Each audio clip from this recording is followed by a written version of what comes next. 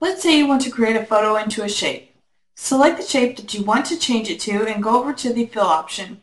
Just click on the Image option at the bottom of the drop-down menu.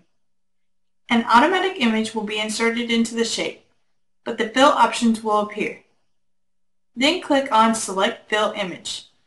The image gallery will appear and you can select any image including your own. Once an image has been selected, it will automatically be centered. If you want to adjust the image and move it around, just click on Freeform. The Freeform options at the bottom will become available to you. From there, you can scale the image to be smaller or larger with the shape. Move it to the left or right or up and down using the scroll bars. You can also use the tile feature and replicate the image over and over within the shape by clicking on Tile instead of Freeform.